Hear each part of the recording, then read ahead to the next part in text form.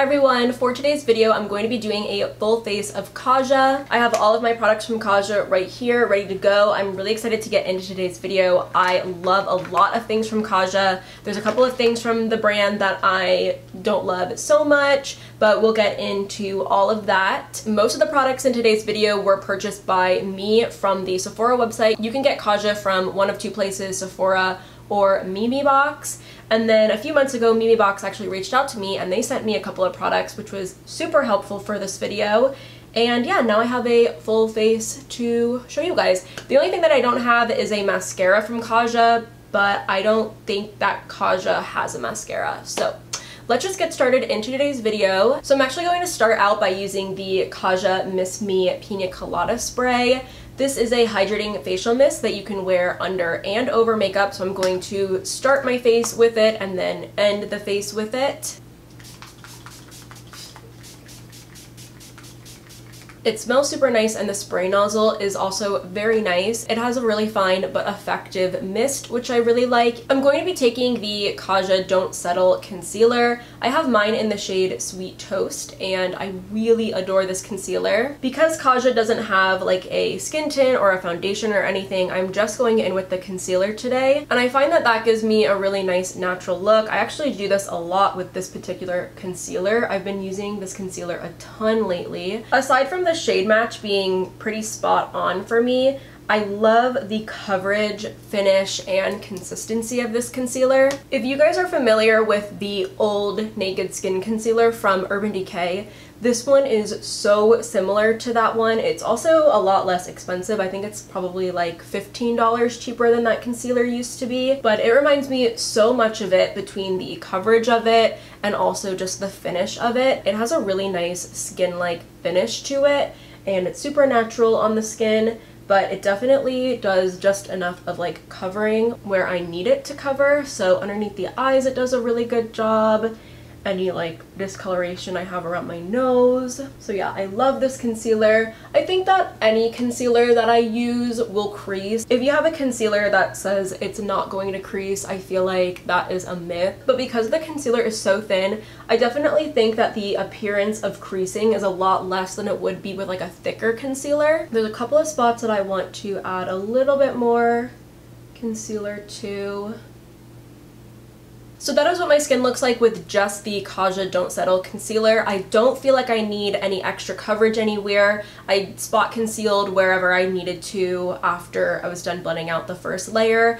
But other than that, this is a really nice thin layer of coverage that I have going on. And I think that it looks so beautiful on the skin. It has a very, very skin-like finish to it. And I'm just overall super happy with this concealer. I love it, and I honestly reach for it a lot throughout the week, either worn on its own or paired with like a tinted moisturizer. I'm recovering from a little cold that I got from some babies that I babysat last week. So I have been dealing with really chapped lips, and I just wanted to add a little bit of clear gloss. This is the Kaja Gloss Shot, and it's in crystal clear. Just a little bit of clear gloss so my lips don't look like dead. So yeah. The next product that I have from Kaja is for the brows. It is their Brow Blowout, and I have mine in the shade Medium Brown. This was actually a product that was gifted to me by Memebox. It was one of the products that I wanted to complete my full face. I actually really like this formula, although it is more of a wet brow gel, and I usually don't like wet brow gels, but because the wand is pretty small, I find that I can get way more control out of it. And there's also little fibers in the formula that I think does a good job at like thickening up the brow. But even then, I feel like with just a few swipes, the brow looks totally filled in, which I really love. It doesn't make me feel like I need to go in with any additional product or like a brow pen or anything, because it does a great job sort of filling in the brow on its own. So yeah, brow completed. I think that the color match is also perfect for my hair.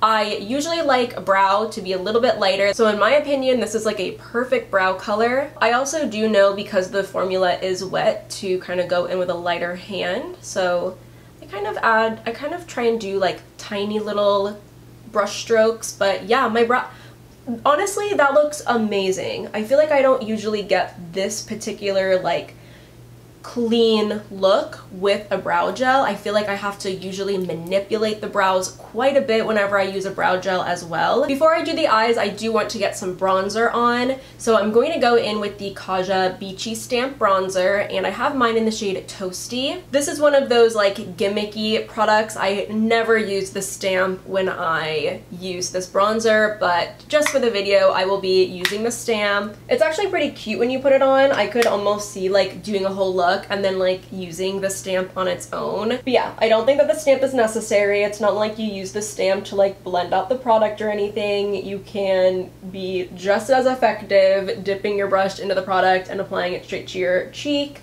But this is what Toasty looks like on the skin. Toasty is one of 2 shades that the bronzer comes in, and it is the deeper of the 2 shades. So there is definitely room for improvement in the shade range of this bronzer. I will say that if you are a little bit deeper than I am, you could definitely get away with using this shade, but there are obviously a lot of shades that are left out with there only being 2 bronzer shades. This bronzer shade is very flattering on me though, and it is a shade that I typically go for in bronzer, so I really like the shade, and I love the finish of it too. It's really nice and glowy and very natural looking. Because I did it to the other side, I've got to do it to this side. Also though, with this particular product, although it is a cheek product from them that I actually do really like, I would say it's definitely not a necessary product. Also with the packaging being so bulky, it's kind of not the greatest fit in like a makeup drawer. So I would say if you were like kind of on the fence about getting this bronzer, I would say maybe skip it. Moving on to my eyes, I am so ready to talk about my favorite products from Kaja. These are the Kaja Little Beauty Bento eyeshadow stacks. I adore these. Each stack has 3 different colors with it, and the formulas also range from like shimmers to glittery shimmers, glitter toppers, and then they also have mattes. 2 out of the 5 Beauty Bento eyeshadows that I have were sent to me by Memebox, and the 2 that were sent to me are their newest all matte stacks. So I have number 13 Velvet Dream, which is more of your warmer toned mattes, definitely the one that I gravitate to more. And then you have your 14 Neutral Moment stack, which is a little bit more of a neutral. I wouldn't say too cool toned, but neutral. And those are what all of those shades look like. And then these other 3 I've had for quite some time. I love, love, love these eyeshadows. You are obviously limited to like 3 colors, but I think that the colors are so cute in these, and I just love them. I love the little stack, like they click so nicely and they're so cute. So this one, which might be my favorite one, it is the Toasted Caramel stack. So you have a light shimmery kind of like white gold shade here. You have a sort of bronzy shade here, and then a more deeper bronze in the bottom. All of these colors are phenomenal. The next one I have is Orange Blossom, which I also really like. It has a little bit more of like a unique color story to it. So this one has a little bit of like a peachy, pinky, light shade on the top. And then you have this like fiery orange gold shade in the middle. It's so pretty. And then you have a little deeper bronze shade on the bottom. And then the last stack I have is Spiked Ginger, which actually has a mix of mattes and a shimmer. So you have like a nude tone matte right here. You have a kind of taupey bronze shade in the middle, and then a really nice soft medium toned brown on the end. I'm just going to apply a little bit of eye primer to my eyelids. So because I love the brown in the Spiked Ginger stack so much, I'm going to start my eye look out by using this one. Just going to take it on a nice fluffy brush and apply it through the crease. I'm going to try and use an eyeshadow color from each stack that I have. But yeah, these are definitely my favorite products from Kaja. I think that they're the most unique because they come in those cute stacks, and the stacks each have their own super cute little color story. There's definitely something for everyone in the stacks. I really hope that they come out one day with like a pastel shimmery glittery stack. I think that would be so cute. Like imagine it was like a light purple, a light green, and like a light pink or like a light yellow. How cute would that be? From my Velvet Dream stack, I'm going to take the lightest shade on the top on a little blending brush, and I just want to use this to apply over top of my blend that I just did. Just on the top, just so I can make sure that the shadows are looking nice and seamless, but then also taking that color down a little bit because I think it kind of went a little bit too high. Because I just feel like everyone's going to want to see this super beautiful, like fiery, peachy, orange, gold shade in action. I'm going to go ahead and go in with it today. I am using my finger because I feel like sometimes when you use a brush, you can risk there being a little bit of fallout. And because these shadows do have like a lot of shimmer and very, very fine looking glitter in them, I feel like you do get a little bit of fallout sometimes. That's also why I didn't want to go in with my blush right away, just in case I needed to go back in with a little bit more concealer. I didn't want my cheeks to get messed up. So yeah, that's just what the shade from Orange Blossom looks like all over the lid. It's so gorgeous, you guys. I love it. Flicking away any fallout real quick. I wanted to compare the deep bronzy shades from both the Toasted Caramel stack and the Orange Blossom stack. The top swatch is from Orange Blossom and the bottom swatch is from Toasted Caramel. I think I'm going to go in with the Toasted Caramel shade. Oh, the top one is so pretty though. Look at that shine. I am using a brush with this color, but I did decide to go in with the Toasted Caramel bronzy shade, and I'm just applying that on the outer corner.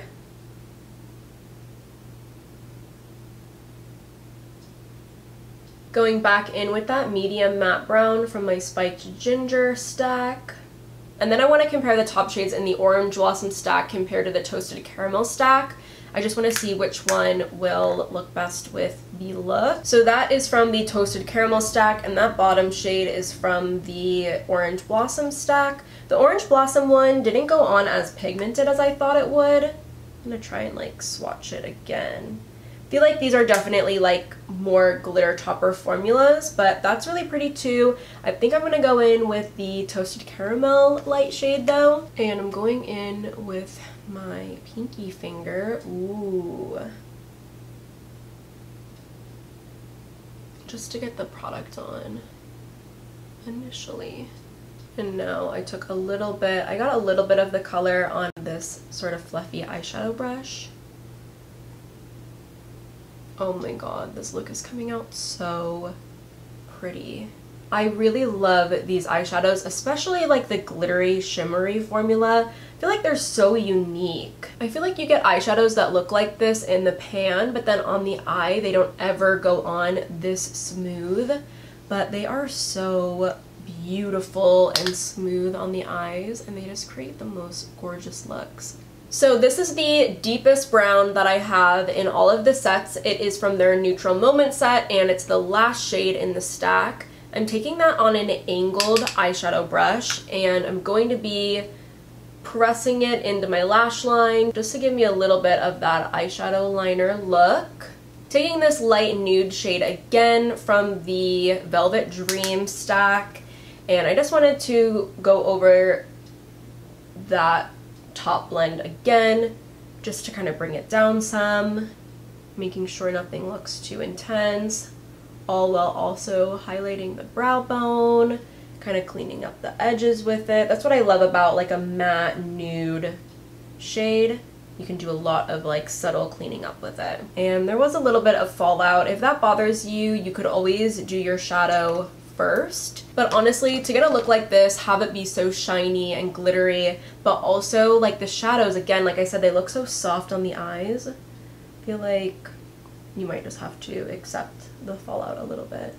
But not a big deal. See, like we didn't go in with our cheek products for a reason. Picking up some of the matte brown shade that we first used for the look, and I'm taking it on a little pencil brush, and I am lining my lower lash line with it just to complete the look. Put mascara on, didn't need to include it because it wasn't Kaja. But if you wanted to know the combo of mascara that I used the Oma Beauty by Sharon C Batter Boom Mascara and the e.l.f. Big Mood Mascara. So I have 4 different cheek options for my blush. I'm going to talk about 2 that I dislike and 2 that I like. So the first one that I dislike, which was very hard, it was very hard for me to take that because I really wanted to like this. When I saw it on the Sephora website, I bought it so fast because I love my little Kaja stacks. Like, you know, I love these little eyeshadows. So when I saw one for the cheeks, I was like, okay, gotta have it. I know that's gonna be a fave of mine. And I've got to say, I really hate it. I never ever reach for this stack for several reasons. One, the combination of the products included in this stack is so bizarre. You first have a matte blush with traces of glitter. So let me go ahead and swatch that for you. Matte basic blush, traces of glitter. Next, you have a wildly pigmented frosty highlight. So there's that. I don't think that the highlight goes on very smooth either. Lastly, cream bronzer. Cream contour, cream bronzer. I don't know who was in charge of putting together this collection of cheek products, but they obviously don't use makeup often. I would never wear a cream bronzer with a blinding highlight and a matte blush. I would never pair any of those products together. Also though, once you get the bronzer kind of blended out, it doesn't really look that deep, and unfortunately this is one of 3 shades that they came out with for the Play Bento stack. I have the medium one, so the fact that I'm finding the bronzer itself to even be like a little bit light, I think it shows up, but it's a little bit light for me, and this being the medium stack, that's kind of upsetting. So yeah, I am not a fan of the Play Bento stack at all. I have the shade Cloud Latte if you wanted to still look into it, but it is not for me. The next cheek product that I don't love is the Cheeky Stamp in Bossy. This is one of the products that was sent to me by Memebox, and looking up the shade like straight on by packaging, it looks like a shade that I would really like, but it actually ends up going on quite sheer, and there's a decent amount of glitter in this liquid blush, which doesn't make it the most flattering look on the skin, and it shears out so much. Like, you see that it sheared out quite a bit. So the 2 Kaja products that I actually do like is the Kaja Mochi Pop. I have mine in the shade Atmosphere, and it's sort of like a moussey, bouncy blush formula. It's really cute. The color is really cute as well. I do think that I would typically go for a little bit of a deeper shade, but this is the one that I have, and it does look pretty on the cheeks. And then I have this Cutie Bento stack, which is kind of like a lip and cheek, and I have mine in the shade Juicy Watermelon. It comes with a little pinky nude shade and then a brighter shade over here, like a little watermelon shade. I'm going to start by taking my e.l.f. Putty Blush Brush and getting a decent amount of product on the brush, just because this product is a little bit light on me, so I want to build it up as much as possible. But it is super cute. See how it's like, you know, got a cute little pop of color. I feel like this formula would be great for people who have really oily skin that maybe want to get into cream products but don't like the idea of having like really creamy, glossy cheeks. So I feel like this kind of gives you like a cream powder finish and feel on the skin. I feel like it's kind of blurred my cheeks a little bit just because of the consistency of it. I love blush a lot, so I'm going to take a little bit more, and this time I'm taking it from the Cutie Bento stack. I'm taking the darker shade of the Juicy Watermelon, and I'm just going to press it into my skin, hoping this gives me a little bit more of a glow. Yeah. Putting a little bit of glow into the cheeks. Two lip products that I have from Kaja, I actually got in a little set. I have the Kaja Air Heart in the shade 03 Ride or Die, which I do think that you can still purchase. So that's what Ride or Die looks like. It's really pretty. And then I have the Moisture Melt Lip Gloss Stick in the shade Cutie Pie, which I don't think that you can purchase. I got these in a set, like I said. Yeah, I guess maybe the Moisture Melt Lip Gloss Stick in the set that I have was maybe like limited edition to the set. But you can get the Ride or Die shade, which I actually prefer. I like that shade better. And the Moisture Melt Lip Gloss Stick is okay, like the formula is okay. It just, I don't know. I don't think that it's anything special. I also don't love the color, so I don't really ever reach for it. But I think that the Ride or Die little Air Heart lipstick is really cute. So I'm going to apply a little bit of it. It's pretty full coverage, but I just wanted to apply a little bit on my lips. I have 3 shades of the Gloss Shot formula from Kaja, and I had another shade which was Pink Drink, and that shade was gorgeous. I don't know where it went. I traveled with it over the summer, so I went to Florida with it, and after my trip in Florida, I don't know where it went. Like, I did not see it again, so unfortunately I don't have it with me, but Pink Drink is such a good shade. The next best shade, in my opinion, is Honey Drizzle. These glosses are so nice, in my opinion. You already saw me apply the Crystal Clear gloss earlier. And then I also have Milk Tea. So yeah, that's Honey Drizzle, and then that's Milk Tea. Both really cute, but Pink Drink was a little bit deeper than both of these, and it was perfect. It was so cute. The Gloss Shot formula is what I wish the Tower 28 glosses were. I know people love the Tower 28 glosses. I personally don't like them very much. I don't like how they feel on the lips. I don't like how they taste. I feel like there's absolutely no avoiding whatever it is getting into my mouth, and I really dislike it. I really wish I liked the Tower 28 glosses, and I will wear them from time to time, but I never have a great time using them. But the Gloss Shots from Kaja are exactly what I wish the Tower 28 glosses were. So happy about that. I do wish that they had more shades in the glosses because I would definitely be getting a lot more. I'm just applying a little bit of the Honey Drizzle shade. So cute. So now I'm going to set my skin with some of the setting mist. Pina Colada, like I said earlier, really nice.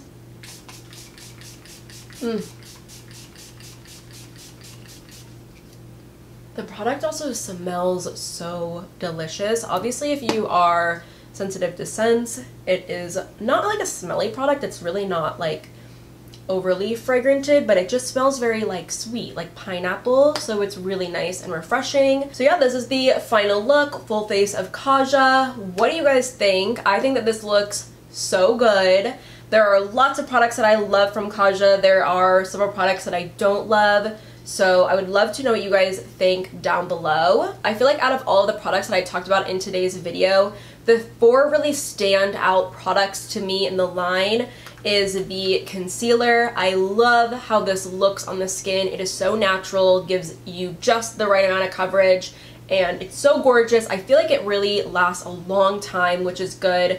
So love the concealer. I love the Kaja Brow Blowout. I think my brows look phenomenal for just being a brow gel. Like, I want to know if you guys are as impressed as I am with these brows, because this was only brow gel, and like you guys saw my brows before, they are pretty sparse. They aren't thin, but like they're, I guess like they're not thin width-wise, but they're pretty thin, like considering there are lots of bald spots in my brows. And my brows just look so clean, so filled in, and it was just brow gel. I'm shocked. The most standout product, in my opinion, are the little Beauty Bento shadows. I just love them. They're so unique for the line, and a lot of the shades that they come in I don't have replicated in other eyeshadow palettes, so I just love these so much. And then their gloss shots, I really love this lip gloss formula. It's not too sticky, it's got a great gloss as you can see, and I think it comes in some really cute shades. So yeah, that is going to be it from me today. Thank you guys so much for watching today's video. I would love to know what you guys think of this full face of Kaja down below. If you aren't already subscribed, definitely go ahead and do so, and hopefully I see you next time.